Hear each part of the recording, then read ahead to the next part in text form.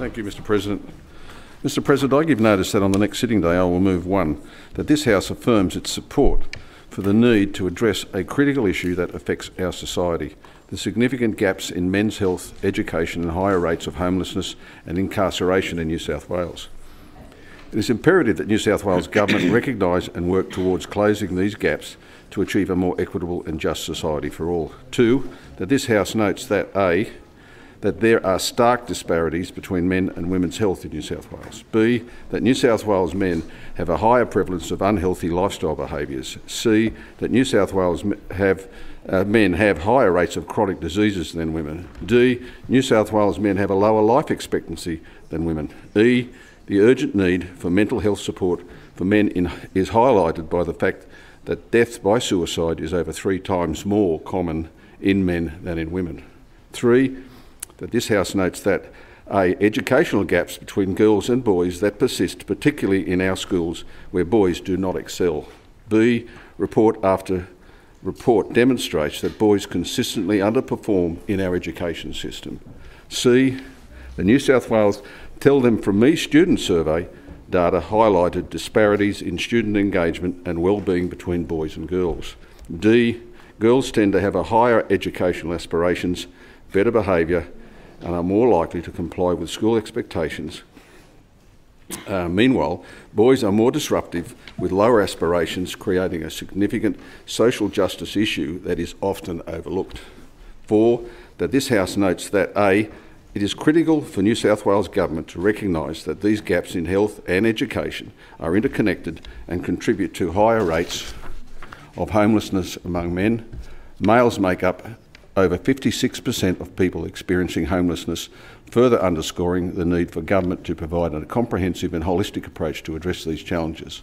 5, that this House notes that more than 9 out of 10 adults in custody in New South Wales are male. B, more than 9 out of 10 young adults in custody are male. C, the massive failure of current government policy illustrated by the fact that the imprisonment rate of Aboriginal men and boys is nearly 10 times the non-Aboriginal imprisonment rate, and that these rates are increasing. D, more than 4 out of 10 men in Australia have experienced physical violence. E, the 2021-22 Personal Safety Survey showed that 1 in 14, 7.3%, or 693,000 have experienced violence from an intimate partner since the age of 15. F, more than 1 in 20 men have experienced sexual violence in the past year.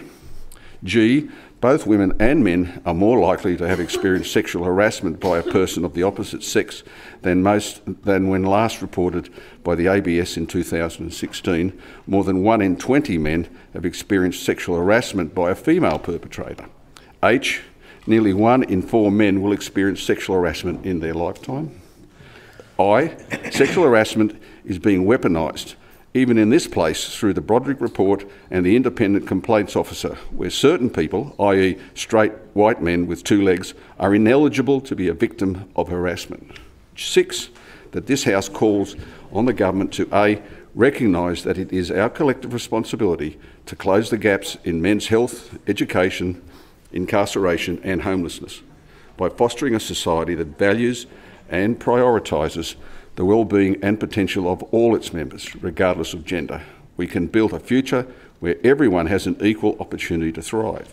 B, to provide positive policy development and leadership in seeking equitable outcomes for men and boys in New South Wales. C, establish a Minister for Men and Boys. And D, establish a New South Wales Men's Advisory Council which will advise the New South Wales Government on issues affecting men and boys across the state and promote equitable policy outcomes across the work of government.